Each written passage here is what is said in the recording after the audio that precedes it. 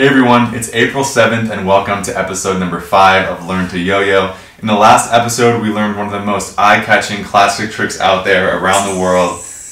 And as we keep moving on to the next few tricks in this series, I just want to encourage you guys to keep practicing everything we've learned so far in the first 3 episodes.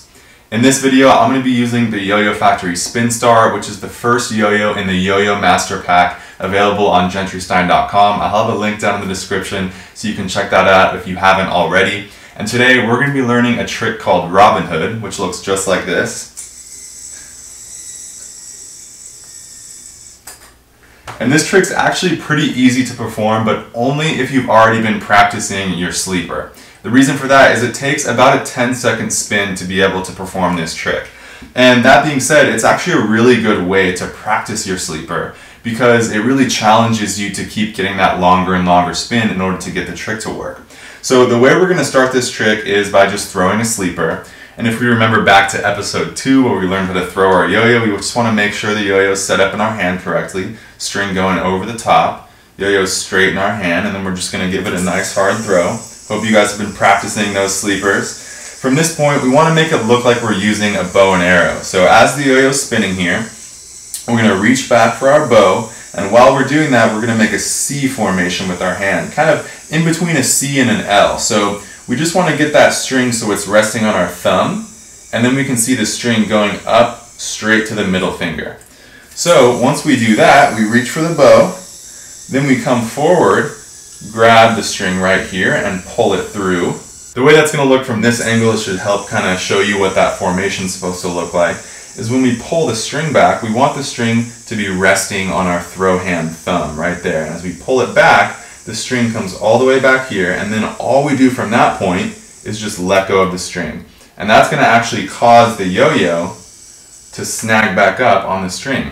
So as we're doing it, remember we want it to look like a bow and arrow. So let's try it one more time from this way. So we can reach back here, pull the string, aim straight out in front of you, and let go and catch.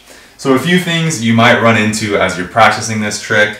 As we're throwing, if we try to pull the string back a little too quickly, you'll notice that if I do that from here, if I try to pull the string back too quickly, it might cause the yo-yo to snag back up when I don't want it to, so it would look like this, right? The way we can avoid that is just make sure that we remember to pull the string nice and slow and controlled, so that way the string will slide on our thumb slowly, and then the yo-yo will still be spinning perfectly here, it won't snag back up, and then we have total control of when we want it to come back up.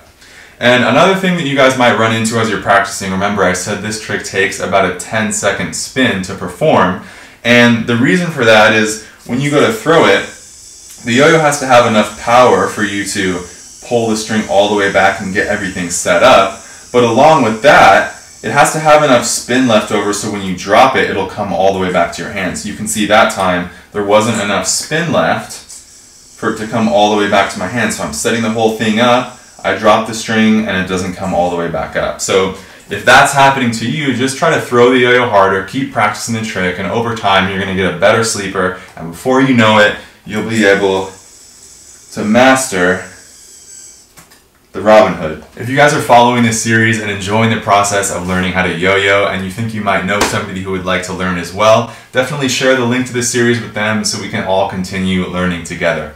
And with that being said, guys, that'll wrap up this episode. In the next one, we're going to be learning the breakaway, and I'll see you guys then.